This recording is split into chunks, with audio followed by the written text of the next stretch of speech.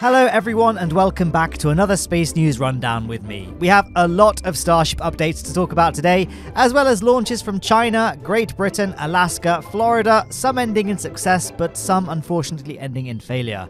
Meanwhile, Russia begins preparations for a daring rescue mission after the crew of Soyuz MS-22 became stranded on the International Space Station. We also have some new updates for the SLS rockets for Artemis III and Artemis IV, and United Launch Alliance's Vulcan Centaur. All of this and more in store. Let's kick off with Starship updates. Starting off with updates at the build site, it would appear that Ship 29 has had its nose cone cut off. This means that it's going to be placed in the Nosecone cage, this white structure here, that simulates max Q forces onto the forward portion of Starship. Perhaps SpaceX are experimenting with new internal structure work for the ships, or new materials that will need to be validated. Booster 9 has had a nice little stint down at the launch pad, but it's now been removed and carted off back to the build area. It's undergone some cryoproof testing at the launch area, and now that it's presumably passed all those tests, the next step will be to install Raptor 2 engines. And remember, Booster 9 will be the first Super Heavy to receive the upgraded Raptor 2s, which will use electric thrust vector control rather than hydraulic. Booster 7 was rolled out of the Mega Bay last week for hopefully the final time. It was transported down to the launch site and was then carefully lifted up and onto the orbital launch mount. The chopsticks then opened up and moved their way back down again in order to pick up Ship 24. Before this though, the booster quick disconnect arm was attached to Booster 7 in order to pressurize it and allow it to support the weight of Ship 24. Once this was done, Ship 24 was then moved into the open chopsticks before being lifted up into the air. It's unfortunately going to need to be destacked again at some point before launch though, as its heat shield isn't quite complete and it's still got the lifting hooks on its nose, which will need to be removed before flight. We got an awesome official SpaceX drone shot video to go with this lift, which is always a nice treat. I do wish we'd get more official drone videos of Starbase. This stacking is likely the last stack that will be done for test purposes, and the next time we see these two vehicles integrated, it'll be for the orbital launch attempt. For this round of testing, we're expecting to see full stack cryoproofing and a wet dress rehearsal. On Friday, we saw propellant loaded into both the liquid methane and liquid oxygen tanks for Booster 7, and we also saw the Raptor chill vent on Ship 24 activate, confirming liquid oxygen loading for the ship as well. However, that didn't last for very long, and we didn't really get much evidence of any meaningful amount of fluid being loaded into the vehicle. I think we all love this official SpaceX Starship animation of a future crewed Starship launch. This is a representation of Starbase Boca Chica, but of course, this animation features 2 launch towers, whereas the real current Starbase only has 1.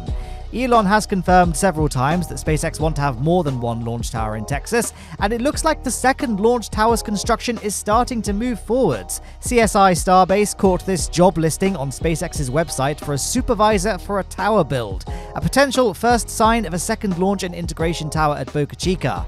There is also a chance that this advert is still in reference to the tower that already exists. Things like cladding work and other Stage 0 build activity could all kind of be grouped under the name Tower Build, but here's hoping this is a sign of a second Stage 0 in the works. It looks like Ship 22 is being scrapped. Workers were seen removing heat shield tiles and the underlying insulation on Tuesday, which has exposed the weld lines in order to facilitate cutting. Lab Padre's Raptor roost cam also caught the removal of the ship's aft flaps as well. There is a chance that the ship is being scrapped in order to make room for something else. Some have speculated possibly for Ship 25. There's a chance that it's been scrapped now and it's no longer planned to fly with Booster 9, and it'll take up permanent residence in the rocket garden. However, it was rolled out of the high bay last week, and on Saturday it was rolled down to the launch area, so it still looks like it's undergoing an amount of testing for now. What do you think? Let me know in the comments down below, and hey, while you're down there, don't forget to hit the like button and make sure you're subscribed as well so that you get notified of these videos and always stay in the loop about Starship and space news. Our eye in the sky, Greg Scott, was in the air down at Florida last week to take some photos of SpaceX's facility at Cape Canaveral. At Starbase Kennedy, we can see the factory building nearly complete, with the final framework of the structure almost finished. We can see a new tower segment here as well. We're now up to 7 pieces for the second Starbase Kennedy launch tower. We're still not 100% sure where it will go though. High bay construction still hasn't started yet.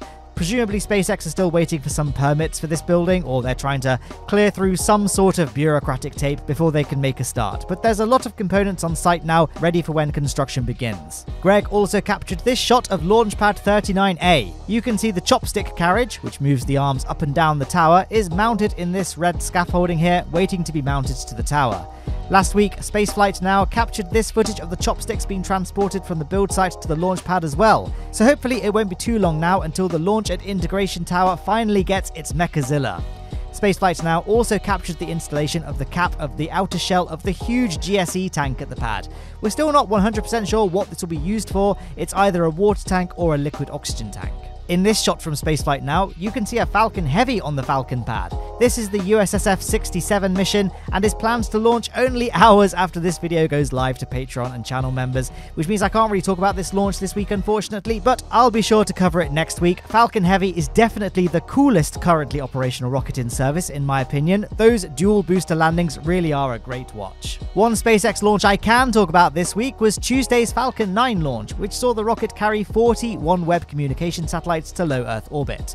Although there were 40 satellites on board, the overall mass wasn't too high, which meant that the Falcon 9 first stage had enough fuel left over after second stage separation for a full boost back burn back to the landing zone, instead of needing to land on a drone ship. While this shot is at night, so the visibility isn't great, it's still really cool to see these third-person viewpoints of these giant rockets coming into land. The day before this launch, on Monday, we saw the very first orbital launch attempt from the United Kingdom. This was Virgin Orbit's air-launched Launcher 1 vehicle, which was carried into the air from Spaceport Cornwall by the Cosmic Girl aircraft, which then deployed the rocket over the sea just off the coast of Ireland. The livestream wasn't particularly great, there were no camera views, so all the footage you're now watching wasn't from this flight. On board the rocket were various satellites from British customers, as well as the Aman, Oman's first ever satellite, and the Polish Stork 6 observation satellite. Unfortunately, the rockets didn't make it to orbit. An anomaly in the second stage resulted in premature engine shutdown, meaning that the payloads did get to space, but then they re-entered and were destroyed in the atmosphere.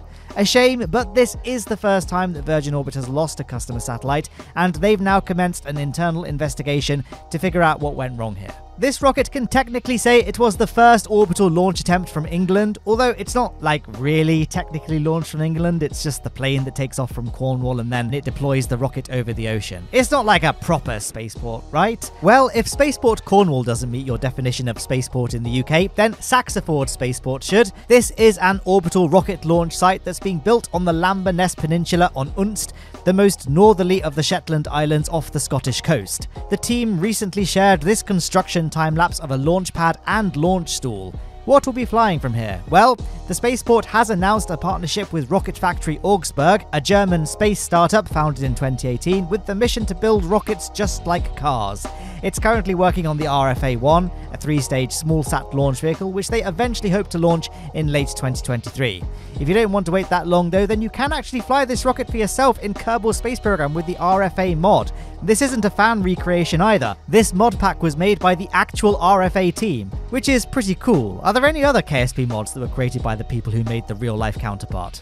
Anyway, back on the subject of Saxiford Spaceport briefly. The other proposed launch vehicle that may use this facility is ABL Space's RS-1 rocket, and this vehicle had its maiden flight last week. This vehicle has had a somewhat rocky ride so far. In January 2022, an anomaly during testing resulted in the destruction of the rocket's second stage due to a hard start of one of the engine's turbo pumps, resulting in a substantial fire that resulted in complete failure.